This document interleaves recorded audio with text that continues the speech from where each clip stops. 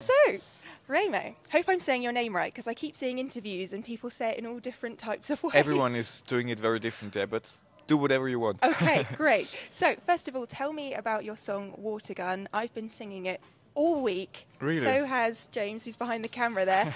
So, tell me all about it. What is the meaning behind the song? So the song is about a very strong message, and it's a current topic which is unfortunately known to all of us.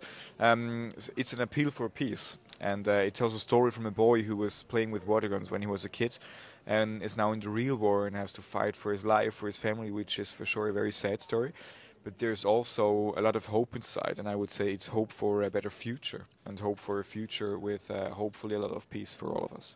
That's a great message, especially for Eurovision. So, I know you're no stranger to singing competitions, having taken part in and won The Voice of Switzerland. How does doing a competition like Eurovision compare to previous ones that you've done? I think I can feel less the competition vibe. It's more, Eurovision is more than a big family. Until now, I'm wondering how it will be in the next few days when it gets further.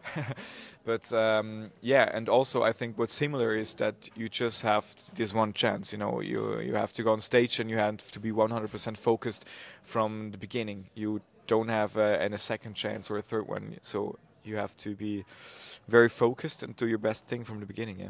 So before you go on stage, are you nervous? Is there anything running through your mind? Do you have to center yourself? Do you have a pre-show routine? I have I always warm up my voice pretty good because I think it's important for a song also like that, because it starts so low, gets very high. So it's important that my voice is warmed up well. But I don't have a special ritual or something. I just believe in myself. I drink some cup of tea probably, that everything is well, and then go for it. And then go on stage. Amazing. So let's talk about your voice a bit, because it has an amazing quality to it. It's so rich. You've got an incredible depth of range. When did you first realise that you could sing, and at what point did you decide this is going to be my career? I think I was around 10 probably, or 11, and I started playing the keys by myself. I just because we had a keyboard at our place at home, and I tried out to play some songs I heard in the radio, and they were always kind of pop songs, because I liked them already then. And once I started to try also singing to it, and I had a lot of fun. It gives me chills, and it was a good way to express my feelings. And yeah, I kept on doing it, and one day I started to do some videos, and I posted them on TikTok and on Instagram, and everyone was kind of excited about it, and wrote some lovely comments, and I did it further and further, and yeah, I always had a lot of fun, and the people always were very excited because they never expected the voice I have. And yeah, it was always kind of pretty low, and I think when you see me, you think, oh, a baby face. You expect not a low voice like that, and I think, yeah, it's always kind of a surprising thing.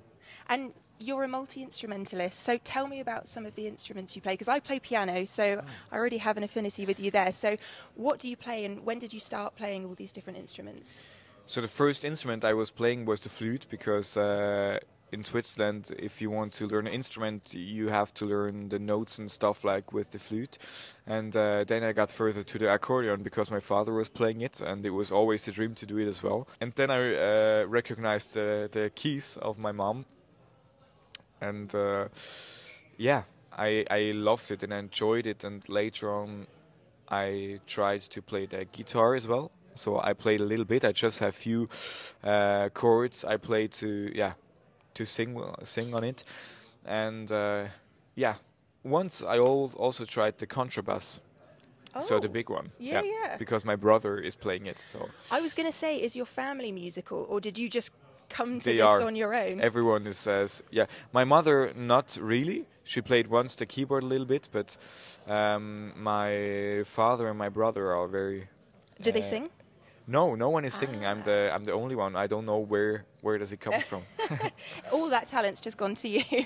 So let's talk a little bit about the lyrics of your song. Do you have a favourite lyric? I mean, we talked about how deep the meaning of the song is. Is there a particular moment that you think is the most important lyrically within this song? That's a good question. So I have a kind of a favorite part, but it's the bridge where I break totally free and I go very high. But the lyrics are just what we've become. I think it's a great lyrics also because it's kind of it can be sorted in different ways. You know what we've become. I think is but I really like it from the beginning to the end. So I don't have a specially lyric I prefer the most. You mentioned the bridge there, so is that your favourite part to sing as well? So when you're on stage, that's the bit you're looking forward to? Yeah, it's also the hardest part to sing because it's so high and it's kind of a long time I sing the same note and it could go also worse when I sing it wrong. But you won't, it will Hopefully be great. not.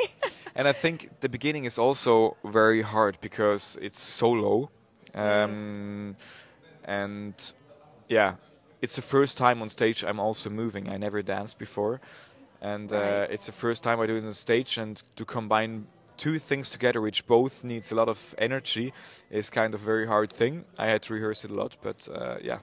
So that is an interesting point, actually, just to talk about your breath control, because we focus a lot about vocals on my channel. So how has it felt controlling your breath alongside movement and singing, and have you had to do anything special to prepare for that?